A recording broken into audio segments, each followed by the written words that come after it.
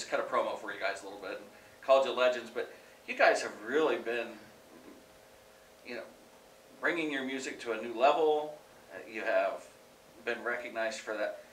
Tell me how you got your start a little bit. Tell me, you know, you come out of Oskaloosa, Ben, if I didn't Yeah. How you landed in Nashville, how you get to...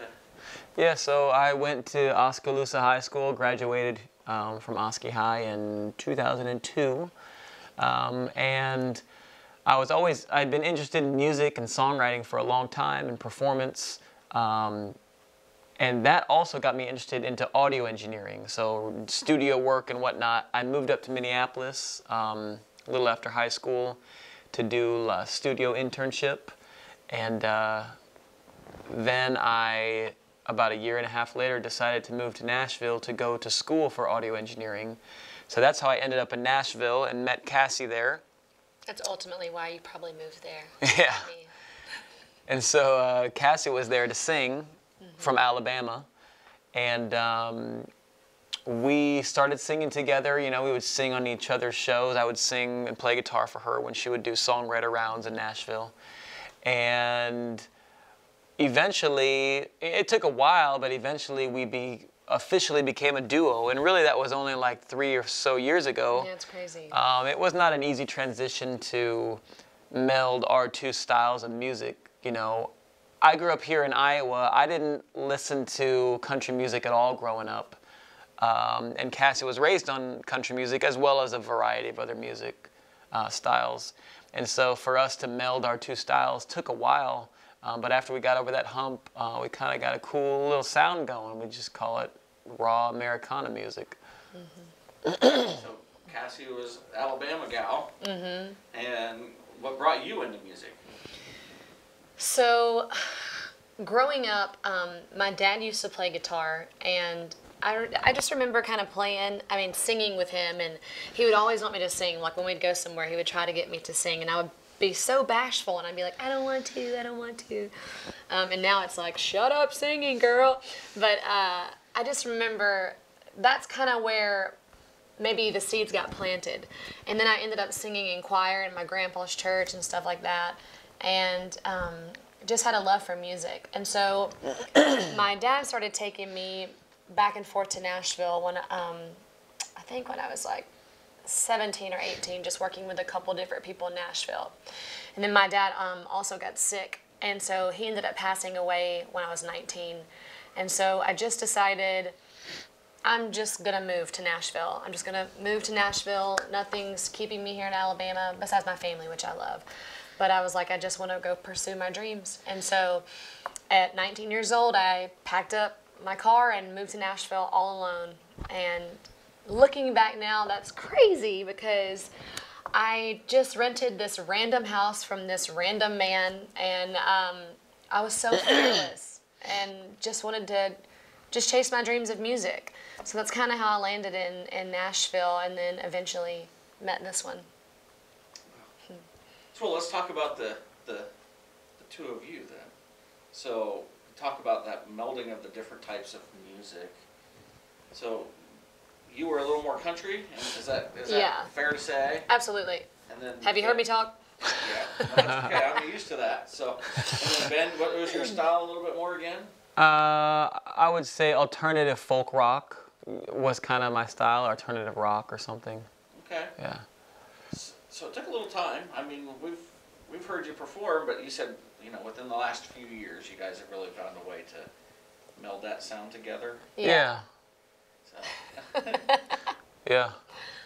How long have you been married? 11 years. We've been married 11 years. So you didn't find a way to work that out until, you know. I know. It's kind of crazy, right? Yeah, I mean, I think things had to, like, be the right time. I think we were, before, kind of focused on doing what we do individually, and that's what made sense to us. And I think it wasn't really until the right time came around that we decided, you know, we're strong together, you know, and I think timing is everything, so, yeah. Yeah. So you guys have found that strength together, and then together you've made several appearances, or and had recognition. So you've been on TV, if I remember right. Am I trying to? Yeah. Or am I thinking bigger dreams than's happened already? No. Yeah, we've done a contest. We did a contest called the Colgate. Was it at the Colgate Country Showdown It at was that the time? Texaco. Texaco Country Showdown. And cool contest because they do all original music and it's all over the country. And so we got to the top 5 of all the people in the country, and we were able to perform at the Ryman on television. It was awesome. And yeah, it was cool. We had a lot of friends and family come down to the Ryman to watch the live taping. And we didn't win that competition, but just being in the top 5 and playing at the Ryman was a real honor. Just left that part out. They would have never known. Just kidding. Yeah. But, so for all performers, I understand being able to stand on that same stage that all of those other greats have played on was probably something you'll never forget. Yeah, I mean, I for sure kissed the floor, the circle. I just was like, oh my gosh. It's because it's this circle that is from the original that's still on the stage where like all the greats stood and still stand. And it was just something special to know that you're performing and singing in the same spot as Johnny Cash and Patsy Cline and these legends, you know. There's just so much history, and it was just such an honor to get to sing on the Ryman stage. I mean, it's something that you always dream about, but really, is it ever going to happen? So it was pretty special to get to share that together. Yeah, it You was. didn't have to travel far either, though, did you? No, it was funny too because like that contest, you had like a local, then you went to when you won your Regional. local, you won to state, and when you won state, you won to regional, and then all the way to the finals. Well, when we were at regionals, right? That's what it's called. Whatever, the stage Yeah, before yeah. finals. They were like, and your prize is you win $1,000 and an all expense paid trip to Nashville. And we were like, we live there. And so during the contest, we were there for like 3 or 4 days, and they put us up in hotels, so we stayed in the hotel anyways, even though it was 10 minutes from our house. Might as well. So we didn't have to drive far to go to the Ryman. I was gonna say, you probably drove by it a few times to go play there one day. Nearly every day Almost we drive by every it. day, yeah. I mean, it's something you like literally you dream of, but do you think, is it really going to happen? And so check. Yes, it did. It was check. That was great. I want it to happen again. Maybe someday. Maybe. So let's hear about some of those other things that you guys have been able to accomplish together. I mean, we've seen a few of your videos. You guys have a great time of playing together. I mean, I've seen a Christmas. Well, what do you know? We got live TV kicking in. Evidently, I was like, Jesus. Just coming on its own, huh? well, so we work with MCG, and then we have the Indians Network too. So we broadcast all the live sports and That's funny. all that other stuff around here. Evidently, MCG decided to kick on one of our events, and the TV was turned up. Nice. So. All right. Well, we're back after the live TV interruptions. You guys have been able to develop, I mean, fun music videos. I remember a great Christmas video you guys did around a song. Yeah. Season's greetings. Yeah. Yep. Does that bring back good memories? Maybe like. Oh, absolutely. So that was a Christmas song that I had released on one of my solo albums. But I'm going to be completely honest with you. All of these amazing videos that you see are all created, directed, like everything. Do the camera, the lighting, the editing by Ben. He does everything. Well, And- especially during quarantine, we had a lot of time and we had to be creative, and we were like, man, we got to be productive with our music, and we had to make some videos. So all we had was just us two in the house, and like a bonus room downstairs in our basement. And so a lot of the videos that you see was just set up by us. It's just us. Yeah. So it was a fun process. But you for do all a of really those. good job because it's one thing to be a songwriter, but he's just like an artist, a singer. But he's so creative. Like, I'm like, how do you think of that? And like how does that happen? Because I'm just like do, and he's like, let's do this, and he makes it happen, and I just happen to be there. So he does a good job. It's fun. So you guys are still having a lot of fun, which is good Yeah. to see. Do you foresee a time, or do you worry about a time that you go, man, this is just work now? Or do you have those times too? It's just, man, this is just work. Is there something else out there? We definitely have those times. And we got some songs about that too. Yeah. I think that everybody feels that way about their passion and their work at some point. You know, there's good days and there's bad days, and there's some days it's like, what the heck, I don't even want to do this anymore. And then you'll have a great show and you're like, I love my life. So there's lots of highs and lows, and I think there's just something interesting about that chase too of music. It always keeps you coming back. You can't walk away from it. And it's like also too with the songwriting, it's like, I feel like even if we did something else in our life, you could never not be a songwriter, because that's just the way we express everything we're going through. Because all of our songs, most of our songs, are personal experiences, real life, things that we've gone through, like heartbreak or family members or things that we've seen happen. And so that's just the way we express, and the way that we actually kind of therapy for ourselves to get through things, you know? So I don't think, I don't think we could ever walk away from it. Yeah. So, all right. Well, you guys are going to be, by the time this airs, have performed at Smoky Row, and you've made another stop in Oskaloosa.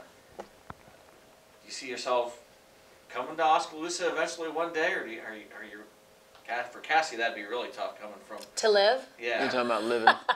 Yeah. I think we'll be in Nashville indefinitely. Mm-hmm. Nashville is such a... I like Nashville for so many reasons. Honestly, I didn't really like it when I moved there. But it's been built up a lot more, just economy-wise, and just like thinking of it as a city-wise. It's just built up so much, and I love that. And there's so much opportunity there for us, and not just country music. I mean, there is a lot of country, but there's so many different opportunities in music there. There's the singer-songwriter thing. There's the Skirmerhorn, center that's there. There's Which is the symphony. Yeah, the symphony. There's so many different opportunities there. So yeah, we'll be there for a while. It's home. So, well, last winter we took a small little vacation, my wife and I, and we drove through Nashville, and it was nighttime, and we happened to hit, I think it's Broadway. Yeah. When was that? We had to drive it twice just because it was so awesome. How long ago was that you were there? Last year. Okay, yeah. Yeah.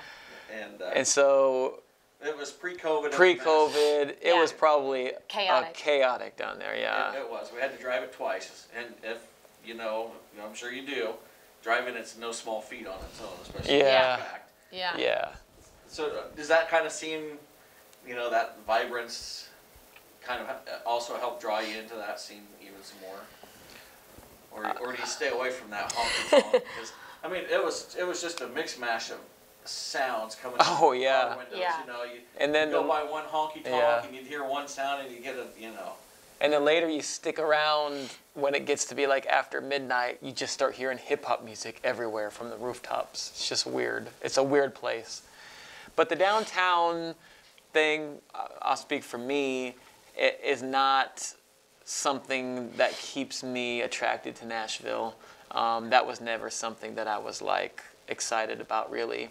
Even though we do play in some of those places down there, we do some daytime shifts at some places, which is really cool because people are sitting down, having dinner, listening to acoustic music. It can be a really cool experience.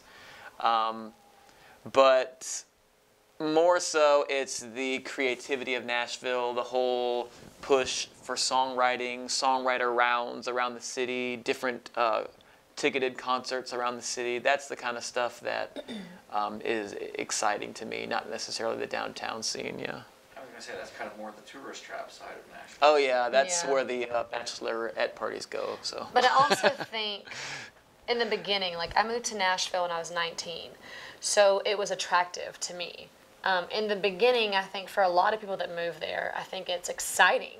I mean, there's nowhere else in the world that has that's like Nashville. I mean, it's just something so unique and exciting. I mean, if you've never experienced it and you come downtown, maybe you're from a little tiny small town and you come to Nashville and you're just like blown away that there's like 50 choices of music just, you know, door to door to door. And everybody's good for the most part. I mean, because in Nashville, basically you're the best where you're from and you come and then you're all a bunch of little fish in this big sea, you know? But there's just something, I think, special and magical about Music City, having just music everywhere at your fingertips at 11 a.m., at 2 in the morning. And I just think there's something, I think that's definitely attractive to people. And to me in the beginning it was. But now it's like we sing and I want to get the heck out of there. I'm like, I want to go home. It's so loud and crazy. But, I mean, 19 years ago, I loved it. So we're 3 years on of the official, we've figured out how to work together. We're It took a while. 11 years together, Barry. And, you know, I think you just said you're showing your maturity. Yeah. So, you know, the 2 a.m. and it's still really loud thing just doesn't cut it anymore. No. So where do you see yourself in 5 years, in 10 years? What are your hopes, and what do you go, man, this will be all right too if we hit this level? What do you think, Cass? Where do I see us in 5 years? Lord. Man, I think that's such an interesting question, and then maybe in 5 years you can send this video to me so I can see how accurate I was or how completely off I was. But in 5 years, I would like to see us still doing music, what we love, still songwriting, but on a bigger level, so to say. It's not like I'm hoping that we're so famous, but I'm just hoping that we have been able to reach more people and that we're able to sing on bigger stages, bigger venues, just to get our music to more people. Because ultimately that's what we're trying to do, is just get our music to as many people as possible, for them to hear our hearts, for us to share our stories and our personal experiences with them. So in 5 years, I hope that we are still doing what we love together, and but just on a much bigger level. What about you? Yeah, you know, ultimately, we are able to do what we love to do. Like she was saying, songwriting and performing is a real passion of ours. Ultimately, with our songs and the things that, you know, we say between songs and the way that we go about our live shows is to speak into people's lives a little bit of something. Now that could be so many different things. It could be some type of spiritual message, which we have a lot of in our songs. It could be some kind of encouraging message, or it could be just like getting somebody to think about things in a way that they've never thought about them, because I think that kind of stuff is really important, you know, to have your mind opened up to different possibilities that you hadn't thought of before, whether it's with politics, whether it's with spiritual things or relationships or whatever. And so ultimately, I want to be able to just speak different messages into people's lives and have them ponder it, you know. And I guess the more people, the better, to a point. Yeah. So let's talk about some of those mentors that helped get you to this point. So is there somebody specifically that you would like to, you know, maybe point a finger at and say, you know, that person really brought me to here? Well, I have to talk about my brother Nathan, who taught me guitar first. He doesn't even really play guitar anymore, but when I was about 12 years old, you know, he took my grandpa's old Silvertone acoustic guitar and taught me some chords, and that's what really got me started playing guitar. So my brother Nathan was the start of it, and introducing me to different kinds of music that I still absolutely love to this day, particularly Counting Crows, their first album, August and Everything After. I remember Nathan I think my other brother Adam listened to it too. Them kind of introducing me to it, and it was like, it opened up like a world of possibilities for me in songwriting, in the tone of your voice and singing, and how you can get across emotion while you're singing. And yeah, so my brother started a lot of it. Let me think about some more. Who do you got? Well, it's crazy because, like I said, my dad played guitar, but I really didn't start pursuing music till I was like 17. And he passed away pretty soon after. And so he definitely was an encourager and an influencer, but I mean, even though my mom has no musical talent whatsoever, sorry mom, she's been the biggest backer, believer, like, in me, and like is always looking for some way for me to perform. Even I just remember being young and her trying to find ways, or she got me like a manager, so to say, but she just always believed in me so much. And I think that's so important, to have somebody that believes in you, even if it's just one person, you know. And she's always been that person, and I don't know, it makes me emotional. But my mom. That's good. So now that you've had a few years under your own belt, when you're looking at those young artists, new artists coming into things, do you help, or feel like you have a job to help mentor those new people as they come into? Let's see, I feel like we probably haven't had the opportunity to mentor many young artists. I mean, we've written with and on a minuscule scale guided a few young artists, I think. But I think that would be a great thing to do. I think that would be, if those opportunities came up, that would be awesome. Because honestly, like, I feel kind of scared for people going into the arts industry, like the entertainment industry, just because I live in Nashville and I see the bent of the entertainment industry. I see, you know, that everything hinges on drinking and hinges on drugs and hinges on darkness. I mean, you can feel that darkness in the songwriting, particularly in the Americana songwriting industry. You can feel it. And that makes me nervous for people who are wanting to go into it. And on top of that, the whole draw of people just wanting attention from their audience.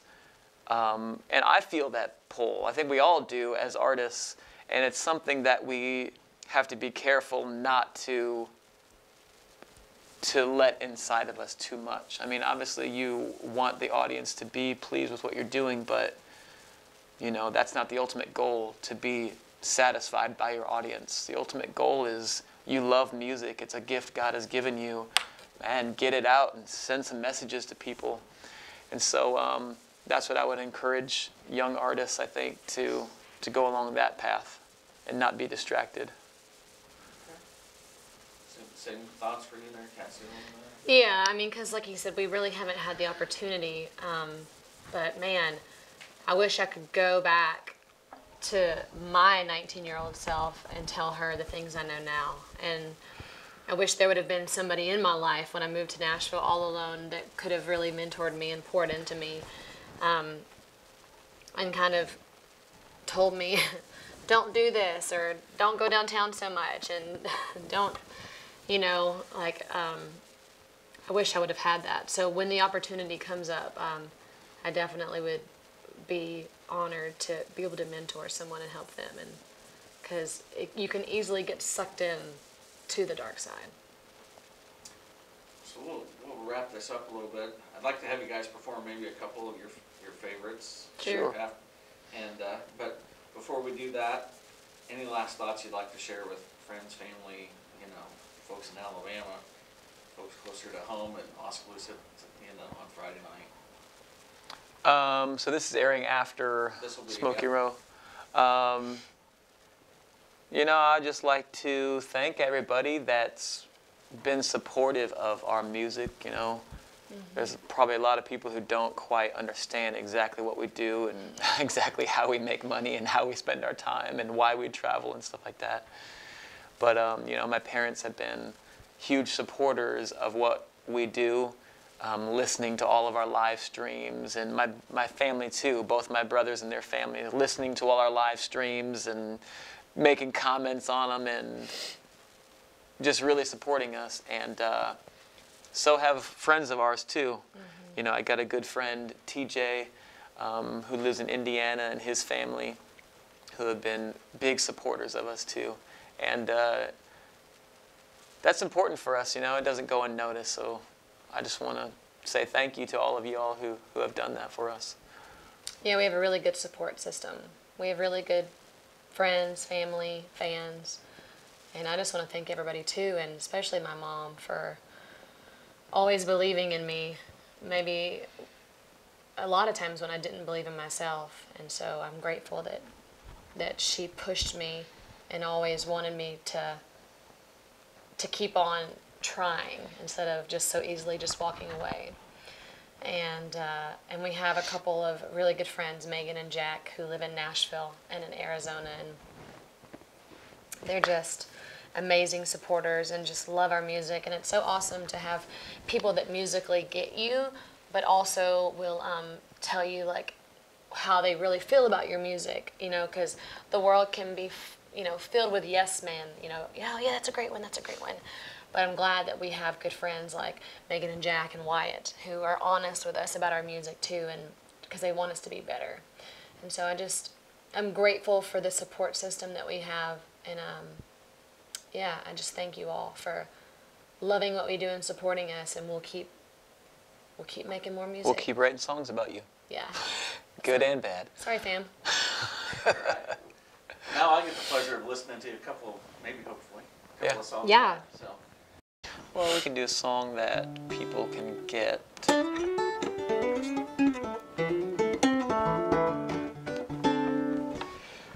I'll do Straight Line. You want to do that first and then Sure. All right.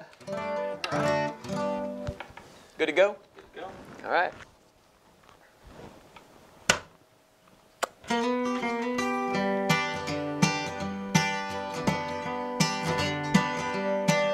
You always seem to agree with everyone you meet.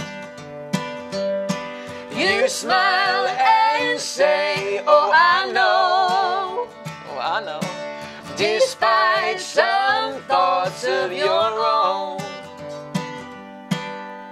Fear is a base to behold. You live that way, 'cause you know It's a lonely place and a long ride. It's a lonely place on the straight line, straight line, straight line. well, you sure got a lot of friends How many? who won't stand by in the end. You've got so many places to be to keep up your notoriety. Well, you're the star of your own show. You live that way, 'cause you know It's a lonely place and a long ride. It's a lonely place, yeah, on the straight line, straight line, straight line. This is where your harmonica solo would be. the harmonica's in the van.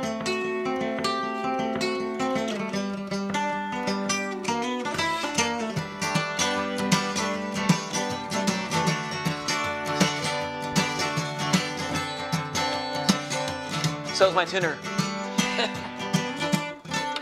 If you wanna much up to you, but it looks like a dirty hotel room. Well, see, I had rented out that same place, but at a price I could not afford to pay. Well, it's a place not fit to go. You live that way 'cause you know it's a lonely place and a long ride. It's a lonely place on the straight line, straight line, straight line.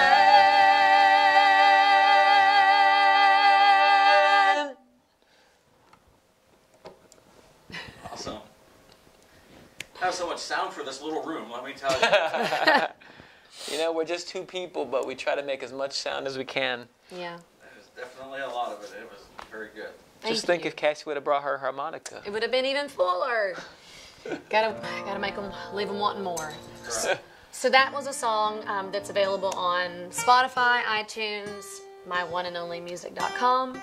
You can pretty much get us anywhere. I was going to say, we need to be talking about that. Yeah. Oh, yeah. That's our newest single. It's called Straight Line. Yeah, so if you guys are on Spotify or Amazon or Apple or iTunes or MySpace, just kidding, we're not on MySpace. Napster? Napster, no.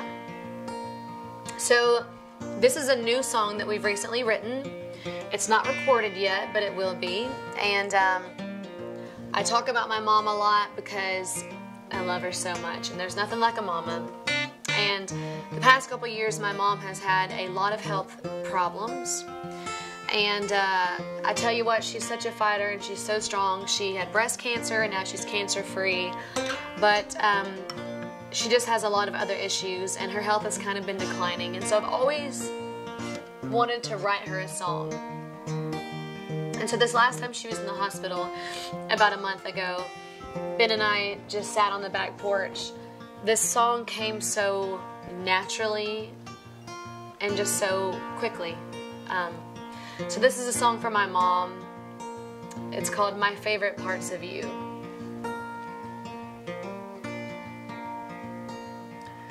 It was Saturday at the Conoco. You were in the back cutting checks for payroll. I was counting up some play money, pretending I was answering your phone. We'd lock it up for the night, said you wouldn't be back till Monday morning light. And on the way you'd let me steer while I was on the passenger side. I've been watching you, and I've been thinking it too, how all the best parts of me are my favorite parts of you. The sound of your screen door closing brings me back to a table overflowing with large elbow mac and cheese, southern boiled pinto beans, all the pots and pans just a soaking. You turned and asked me what I think. Did I maybe want some unsweet tea to drink? You filled my glass up to the top. I'd go and grab the lemon by the sink. I've been watching you, and I've been thinking it too.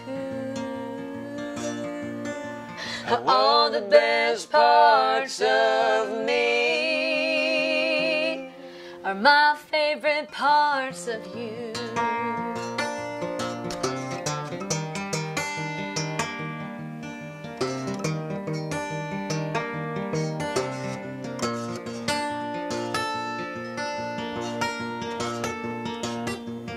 all the things I do,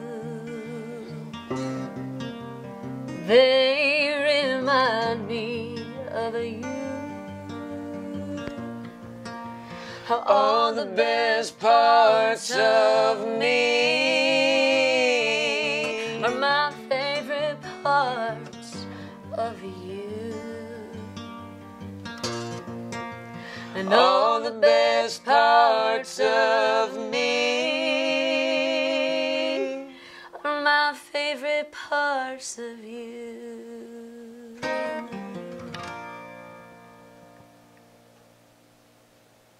Song for my mama. Well, thank you for sharing. Yeah. Thanks for having us. Thank you, Ken. Thank you. And best wishes to you guys and continued success. Thank you Thank so you. much.